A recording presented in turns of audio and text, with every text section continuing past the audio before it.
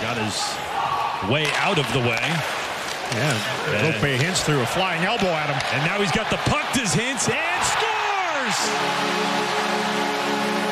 Deflected off the defenseman ankle. It's 2 for Roope Hintz as the Stars double their lead.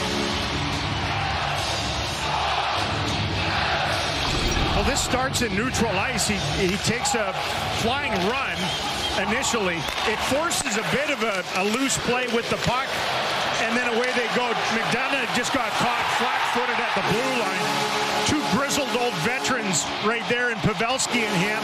It was supposed to be a saucer back for a cutting Joe Pavelski. Instead, it goes off the glove of Ekholm and through Saros.